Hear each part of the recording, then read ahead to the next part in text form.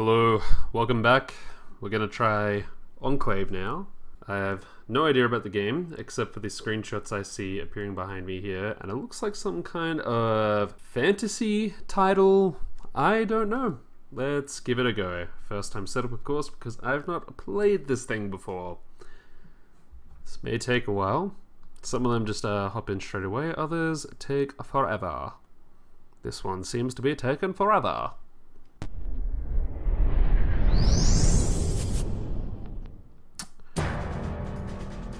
Okay. Wait, no. Is this Starbreeze? I think it's Starbreeze.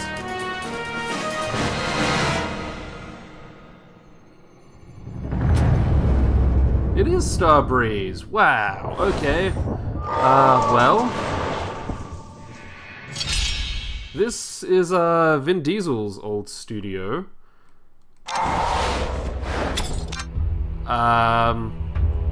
I say old studio because it went under.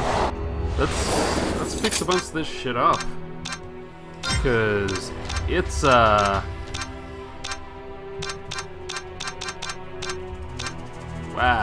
Okay, let's actually fix that goddamn standpoint. Goodbye, music. You were loved, but not loved enough.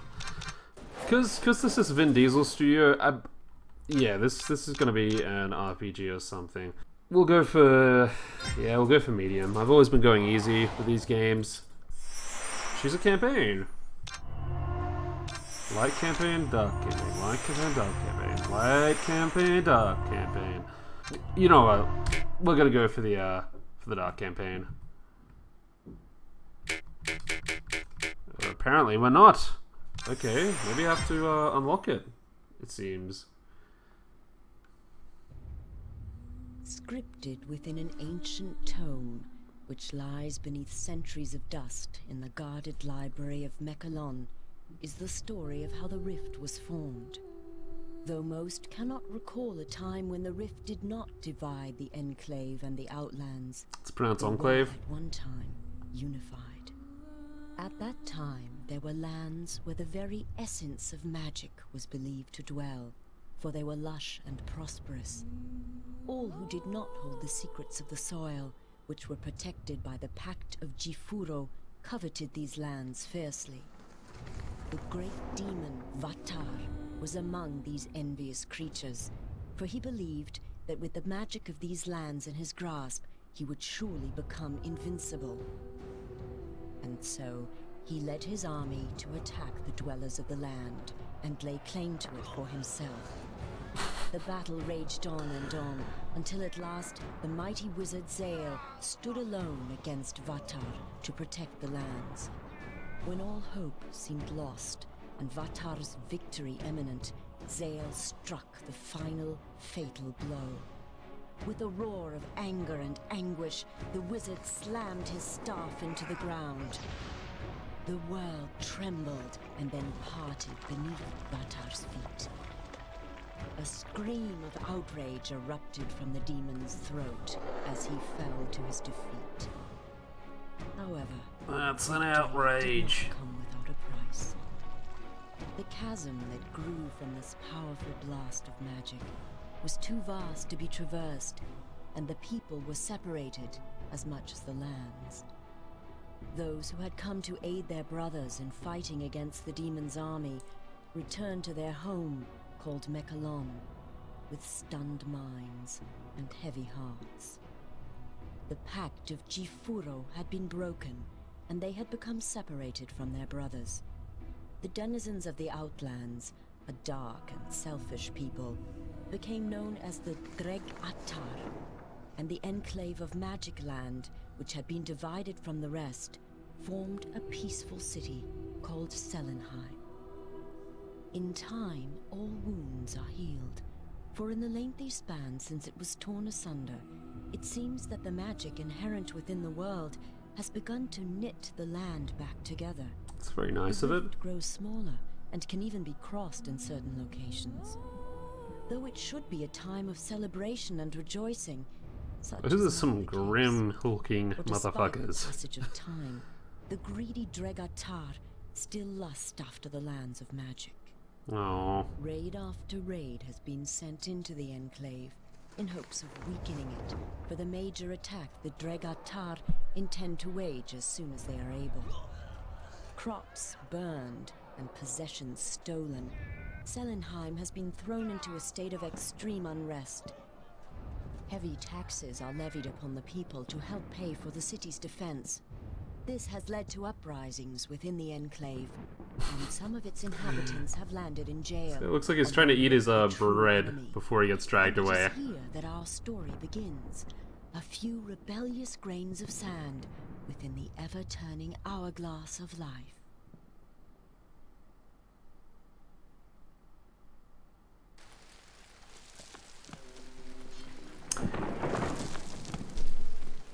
Island Dungeon. You have attempted to protect kinsmen in your village against tax collectors. Just being thrown into prison for these rebellious crimes against Selenheim, you awaken from unconsciousness in prison. First, find a way out of the cell, obtain a weapon, defeat the enemies, escape the dungeon.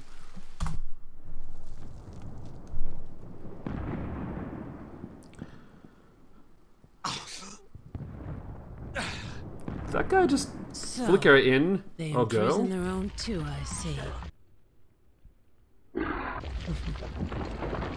The sound you are hearing is the sound of your death. The rolling thunder of my fellow Outlanders. The sound of the Dregatar slaughtering your kind and scaling the walls of this puny fortress. They are coming to set me free. And if they don't get to you first, I will personally rip you apart with my... You're free. Go. Whoa, okay. I'm sorry, you're gonna rip me apart? What? What was that? Okay. Whoop, can't read that.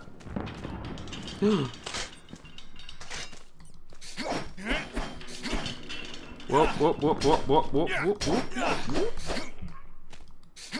You have a very, very shiny blood. Can I crouch and attack? Yes, I can. Ankles will not be safe.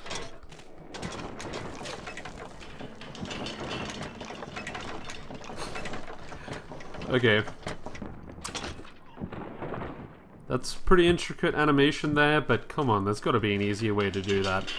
Oh, well...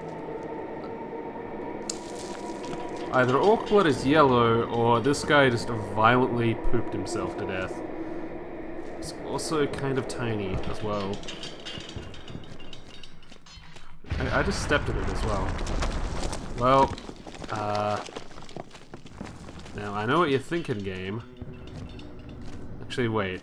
Does that mean there are secrets back here? Perhaps. Let's give it a go. I wish there was a sprint button. What have... necessary in the sewers? You know what? I'm gonna agree. That's... Damn, sewers, you're scary. So, controls for this are kind of... Well, center mouse and keyboard, WASD. Ooh, hello. They're attacking us. That's pretty obvious. Look. I'm gonna need you to, whoop! You punk. I don't think either of us are, gonna get a result here. No, you know what, I was lying. I totally got a result! Ow, ow, ow, fuck my head. Not the result I wanted, actually. That kind of sucked.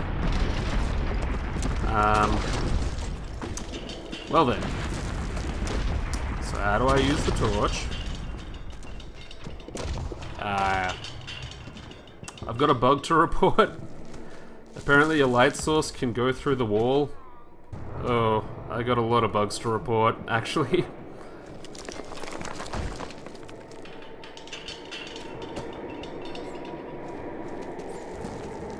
Is that where it just was? I think it was? Yeah.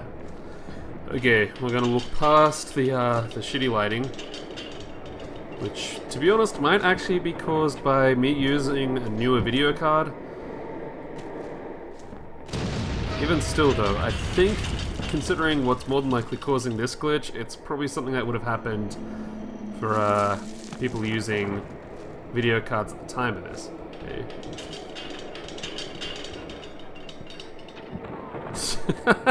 Wait a second. No way.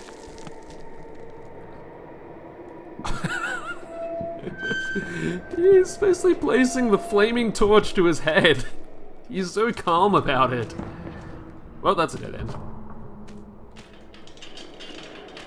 Buddy, I don't know what they did to you in this dungeon, but if it's enough to basically make you feel okay with placing a burning torch to your head, I'd really like that. I really want it, please. Okay, fine. Let's go up here. I get it! I get gold! I have nowhere to spend it though. This sucks. Okay, let's just get out.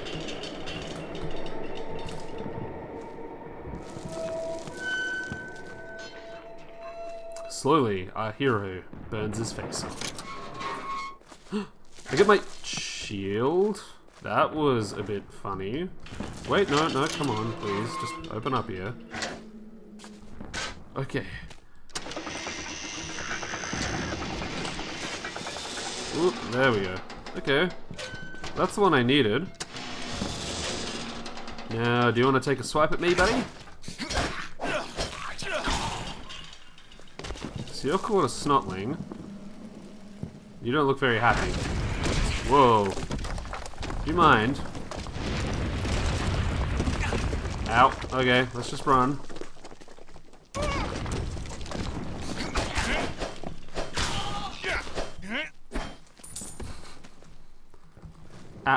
Ow. It fused with him.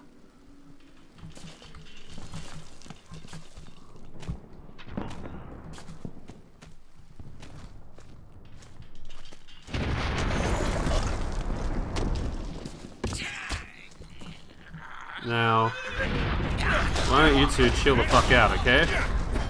Or three.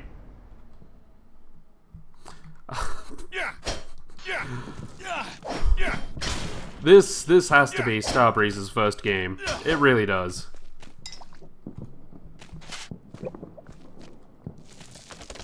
It's the only explanation I have for this, because, I mean, people have played the other Starbreeze games, and they're actually quite good. The Chronicles of Riddick games are actually amazing. Okay, so a fair claim to make on this game would be that it's dated. I'd say that's a very fair claim to make. I'm already at a point where I have no idea what I'm doing. Although, I see gold. Let's get gold. Gold will fill in the time. All I need is gold. Maybe there's something I can do in here now? Nope, just more poop.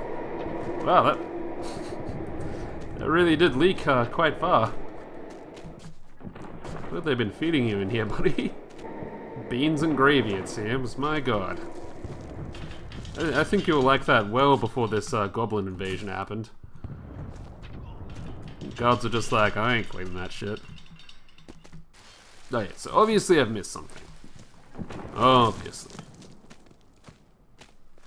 There's this, and we found that we couldn't actually get past this at all. Yeah, definitely can't get past it.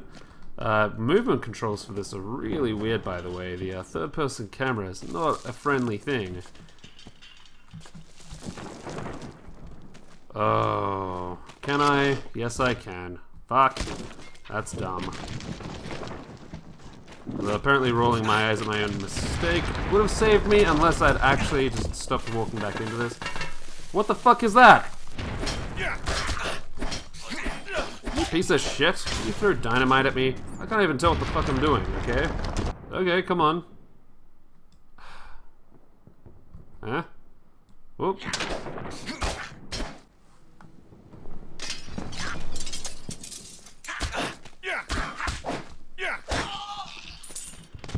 I'm just kind of hanging out up there. Okay. So if they're on the walls, it kind of looks like they just applied that basic crosshatch effect in Photoshop over a bunch of screenshots of different worlds of the game, in different areas. All the same kind of frame as well. So the texture is pretty easy. All they have to do is just replace one small bit of it for each one. I mean, I'm probably going to have a look at what year this came out and feel really bad for shitting on a game that might have actually been, like, really good for its time. But, I can't help but notice this, okay? It's really just outside of my capabilities to not comment on that shit. Whoop, hello. Ah, another brave warrior. Really? We should join forces.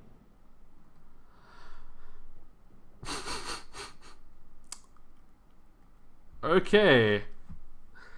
Replay map. No. Let's just go to that next page, okay? To protect the outpost. Okay. Let's see what they've got. Sword. Okay. This is what they've got for us. Congratulations, you have found a new item worth 50 gold. Sword. Weakest of the sword class. It simply performs its duty.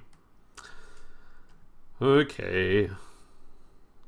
Doesn't look too bad though. It's got like a gold hilt area and such. This is a very light shield. Yes, it is. Wait, made entirely out of wood? What are those metal bits then? Okay, did they just paint the metal-y look onto it? Okay.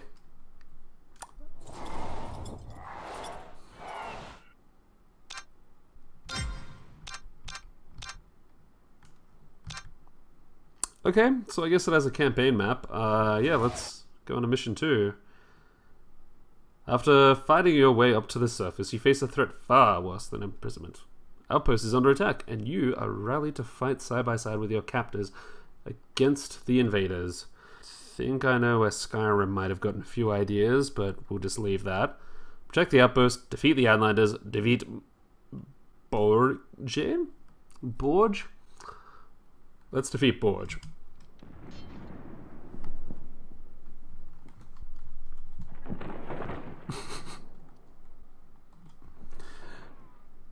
This guy has an unchanging expression. He just looks straight ahead, eyes open, jaw slightly agape. Hey you! I could use your help here. The courtyard is crowded with enemies. How do you even see, lady? Are you just gonna follow me? Because that'd be useful. Oh, okay. This could be kind of interesting. I thought I shot him. Oh, thank you.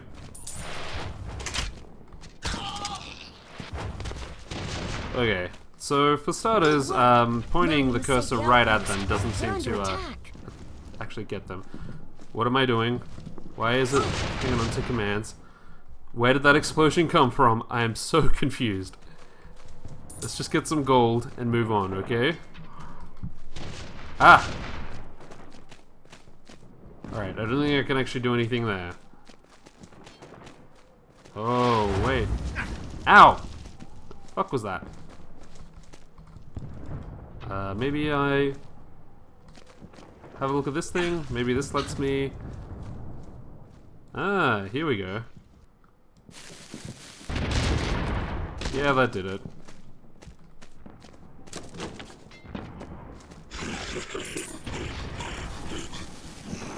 Whoever's in there sounds like a really good time. Are you gonna blow this open? Ah? Yes, you are.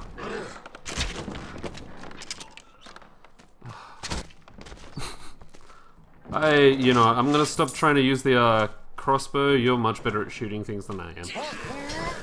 Whoa, what the fuck?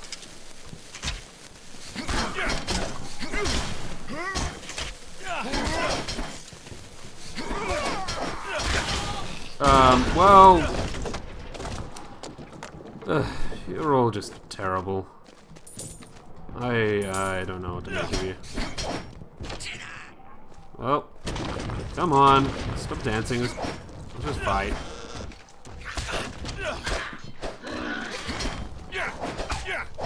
Could you just... let's just... You can just die, okay? That's what I'd prefer for you to do. Oh, gold! To actually find this game fun, you're gonna have to be really forgiving. Really forgiving. You're gonna have to really be okay with data controls. I'm not entirely certain if you're gonna find this fun unless you played it back when it came out and you have a bit of nostalgia tint to this. 'Cause otherwise, it's just not got much going for it. Yeah, back when it was released, and yet again, I'm gonna have to find out when this was released, because Starbreeze was still around for one. It looks like it was released well before the Riddick games were, so I'm really glad they got their act together, whatever they did. It's just too old for a newcomer, I'm afraid. Although, I mean, there are points like that which are brilliant. Where did he even fall from, okay? Oh! You can stop that, thank you.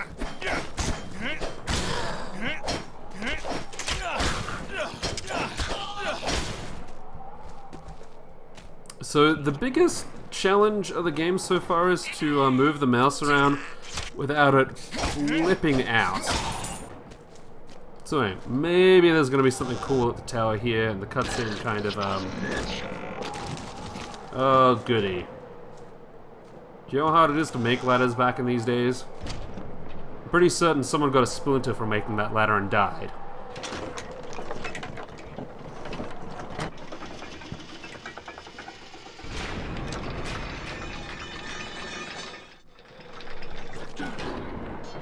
You know what?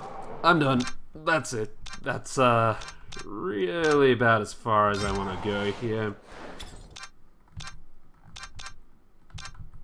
There we go. That's the one. Yep.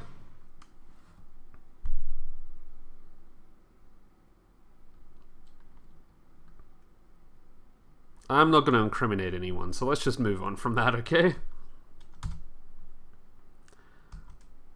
I really just want to leave the game, okay? They've made that pretty difficult.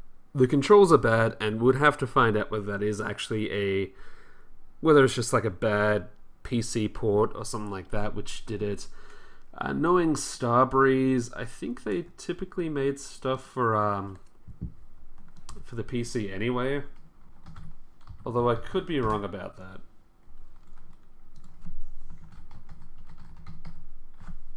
Starbreeze Studios. Okay, here we go. So 2002 was when this game came out, by the way. So for a game made 14 years ago, I can't shit on it that much, okay? It's just a really old game. At the time, it might have been amazing, and by the looks of it here as well, it was made for the original Xbox as well. So that's... yeah, I mean, although actually, yeah, they released it originally on Xbox back in 2002, and for Windows about a year later, and they released it for the Wii in 2012. Those poor Wii owners who got that. And it was only in the PAL region as well. Fuck you, we don't want this shit. Okay, so let's see how the reception for it was. 75% for the PC, 70% for the Xbox version. Okay, that was at the time that it came out. Yeah, it's just an old game, making kind of a lot of my complaints, a bit mute, because obviously Starbreeze fixed up.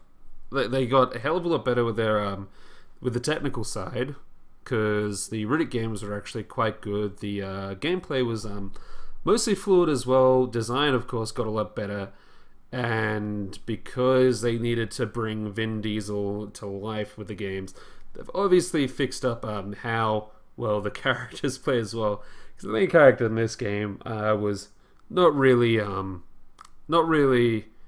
alive. In fact, it kind of looked like they'd laminated his face, frozen in that pose, and that's what he was destined to look like. We're gonna just say that Starbreeze got a lot better as time went on. Anyway, how much are they charging for this game these days? Let's find out. I'm a little bit frightened to see, but let's have a look at it. $5 US. Now, they're going on the nostalgia bandwagon, so I can see exactly why they're looking to do that. But ultimately, considering it doesn't seem to be like a really a cult classic, at least from my understanding of it, I don't see why they're looking to grab $5 off someone for a game that doesn't really hold up to the test of time, even if you can bump the resolution up to 1920 by 1080. That seems to be like the only thing they've done to really make it a quote-unquote HD version. They haven't really updated the look of the menus or anything like that, so yeah, I don't think it's worth $5. I don't even really think it's worth less than that either. Kind of like with Sick Brick, you couldn't make me pay for this game. Like there are plenty of old games from around the same time which have come out for free since, which honestly, well, better. They don't hit the same kind of niche, but they would have had a similar sort of budget and would have made, I'd assume, just as much of an impact, if not more. I mean, Tribes 2, for example, for starters, looks, in terms of the level of graphics, looks just a bit better than this. Plays a lot better, to be honest, as well, but then again, that may just be because it's a first-person shooter, and of course they have to focus more on the gameplay there. And that was made free a while ago now, years ago. So I don't think I can completely justify them trying to get money out of this, especially when it looks like it's just a random publisher has picked up the rights for the game, the publishing rights, and they're just looking to make a bit of money off this. To conclude, bad graphics, bad gameplay, it doesn't really have a good story either. But because of the time it came out, maybe you should just be aware of that. It's an old game. Be aware that it's an old game and things were just different back then, and it would have deserved its 70% rating back when it came out. Should you get it now though? My personal opinion is no, but if you have a bit of a nostalgia itch to scratch regarding this game specifically, then you may find that it's worth it. Anyway, if you feel like I've given this game a bad rap and I just don't know what I'm talking about, let me know. Please feel free to point out stuff that I may have missed here. I mean, honestly, there might be something that I'm just not taking into account here. Just made me write this game off when maybe I shouldn't have. So let me know. If you like the video, leave a like. If you disliked it, of course, leave a dislike. If you want to see more of this kind of stuff, or even just some Let's Play stuff that I do on the side, subscribe. You might find something that you like. If there's any games that you think I might get a kick out of and would perhaps enjoy going in with no prior knowledge of them, let me know. I'll see what I can do for you. Alrighty, if you made it this far, thank you so much for watching. Bye.